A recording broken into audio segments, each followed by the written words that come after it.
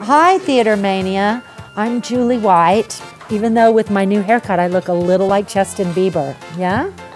We're here talking about Airline Highway. Come on, see it.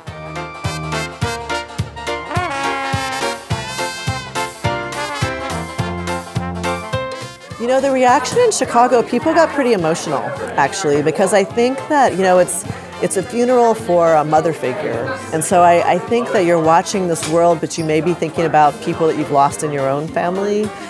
There's also a lot of characters who are kind of living on the edge, struggling with addiction issues or issues of money. And, you know, almost everyone has someone in their life that has struggled with that or is struggling with that. So I think it's really funny. And there's a lot of singing and dancing, but it can bring you to a little bit of a raw place when you see it. Ms. Ruby had a strip club in New Orleans, and she loved it, and then she had all her wonderful, wonderful people around her. They're giving her a funeral before she dies. Not a bad idea, what do you think? And I play Sissy Nana, who's a transvestite, boy, girl, just his own creation. And I live at the motel, and I'm helping throw this party for Miss Ruby on this wonderful day.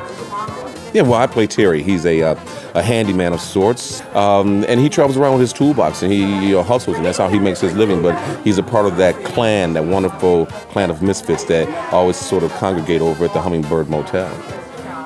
And I'm Krista. I am a former resident of the Hummingbird Hotel, sort of in transition now. I am a stripper at a strip club called Babes, which is a real place in the French Quarter. You can look up the reviews on Yelp, and it gives you a pretty good idea of what our lifestyle is. I have a kind of maternal role. I think I'm kind of the mom of this strange family. And I'm noticing as we're starting to rehearse, the like action of the play is that we're throwing a party.